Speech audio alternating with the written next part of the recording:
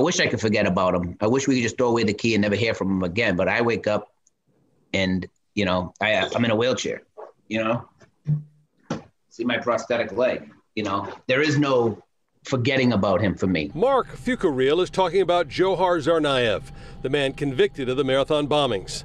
Marc lost a leg in the bombing and still has shrapnel in his body from the attack that day. He has moved on with his life, but Marc says the legal odyssey doesn't seem to end. The lack of answers that our government has for us, that our system, it's so gray and wishy-washy, and it's more of people's emotions than facts. And how is this guy gonna go versus, wait, what should he go by our laws? Marc was on a call today with other marathon survivors and the Justice Department about what to expect when the Supreme Court hears the case to reinstate Tsarnaev's death penalty. Tsarnaev is still never going to get out of prison, regardless of what the Supreme Court rules here. The issue is whether the district court was right to impose the death penalty and whether the death penalty can be imposed in this case. For those waiting on the death penalty decision, the marathon never seems to end. I live what he did and his actions every day.